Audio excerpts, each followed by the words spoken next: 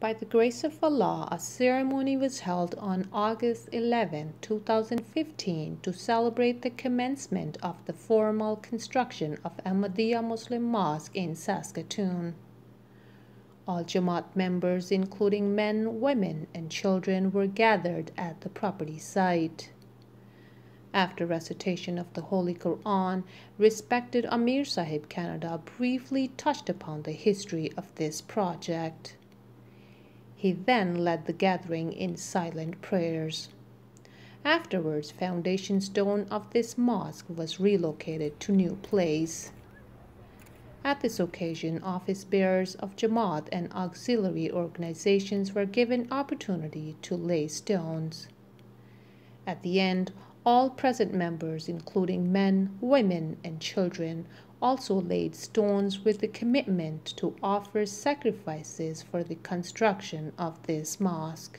The foundation stone of this mosque was laid by Sayyidina Hazrat Khibatul Masih Rabe Rahimahullah Ta'ala when Huzur visited Saskatoon in June 1989 during the Jamaat centennial year.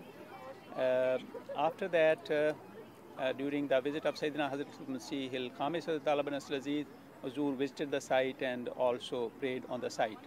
Since due to the changes in the highway plans, the area where the foundation stone was laid and the mosque was to be built has now come under the ramp.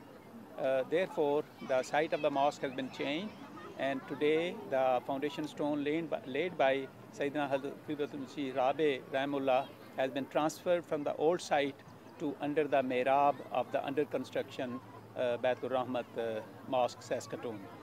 This mosque, which is named Baitul Rahmat, will have a prayer hall, a multi-purpose hall, offices, and missionary residence.